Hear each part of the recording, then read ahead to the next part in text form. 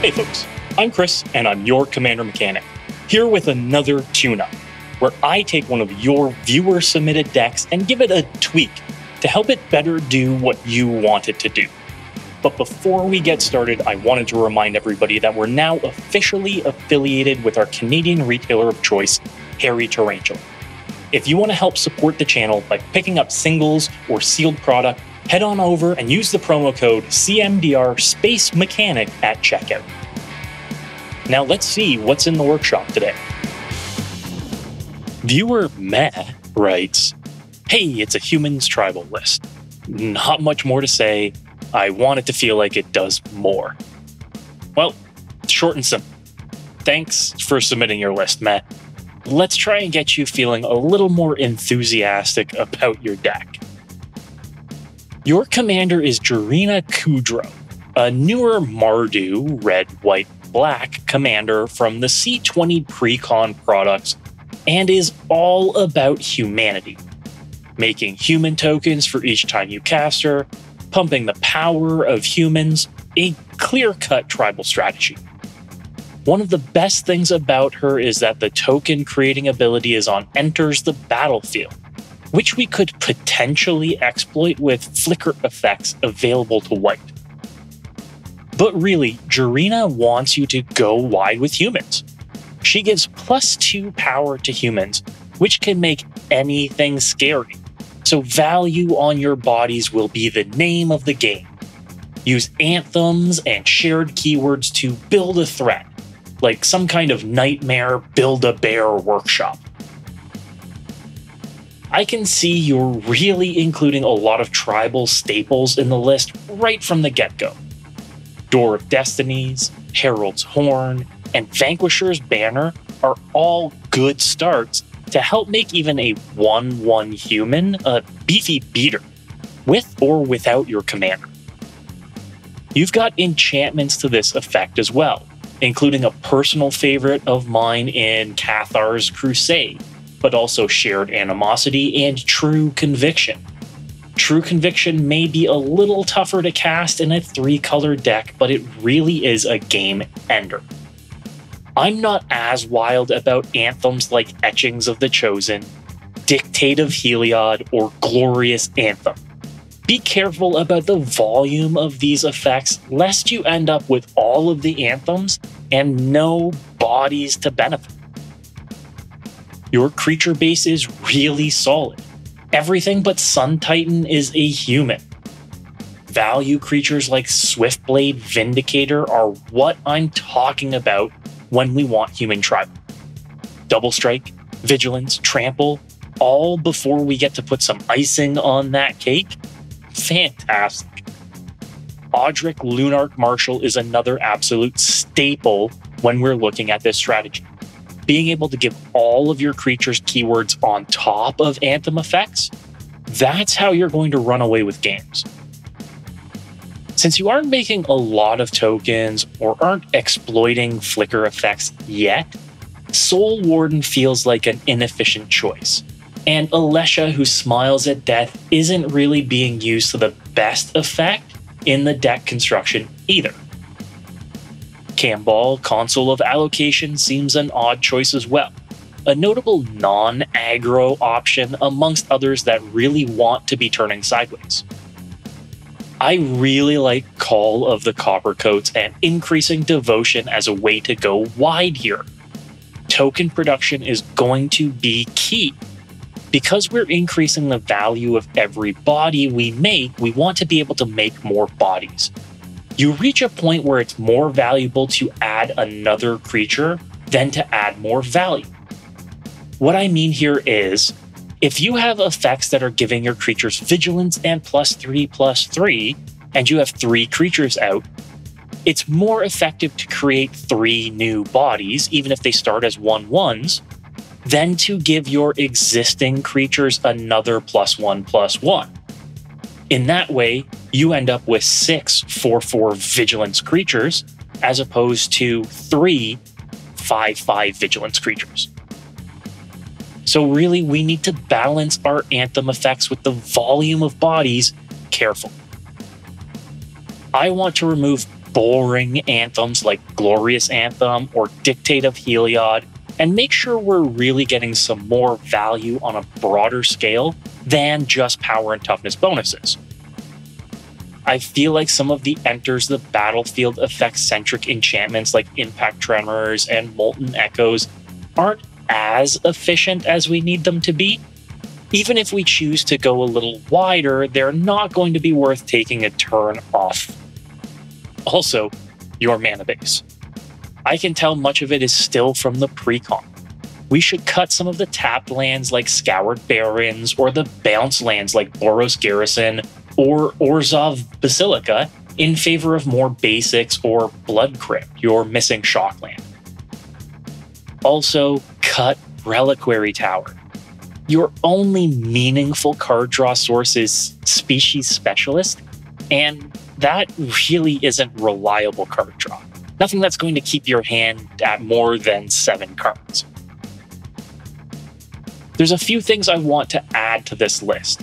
The first is token generation. Making tokens is easy, but making human tokens is a little trickier. Elspeth Sun's Nemesis can reliably make human tokens as a planeswalker.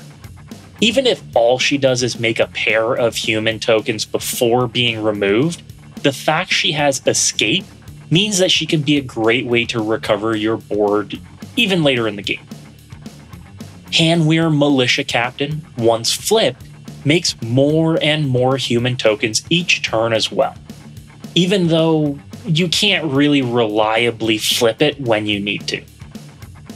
And Hero of Precinct 1, in your deck in particular, can reliably generate a handful of human tokens thanks to the concentration of multicolor spells you're running.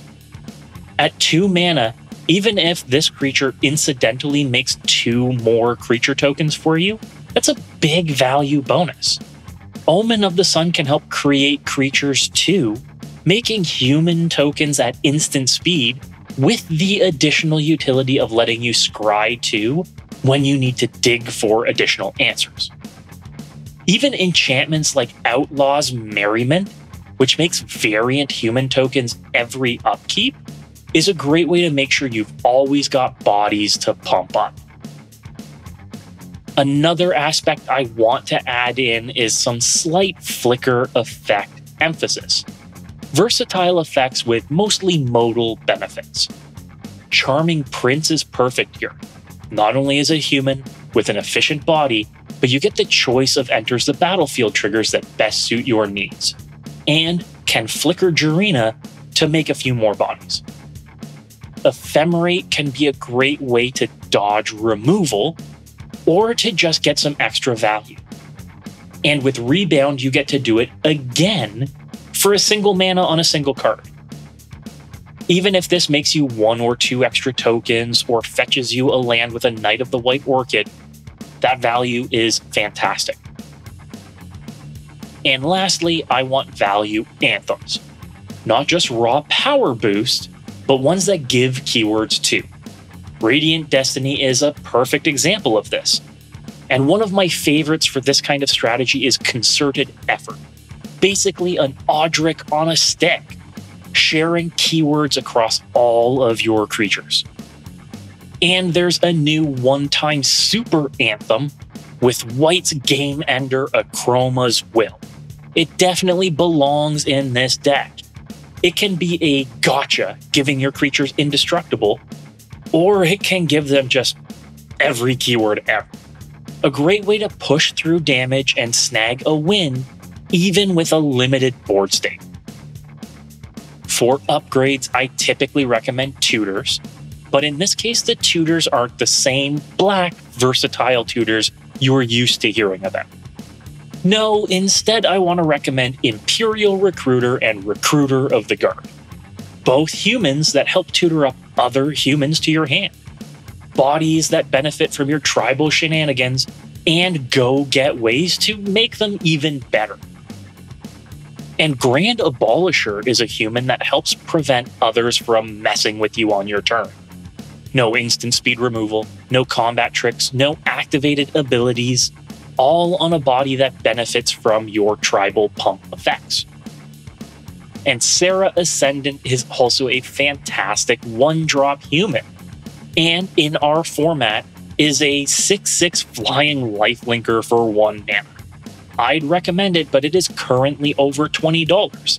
So invest only if you feel it'll be a true benefit.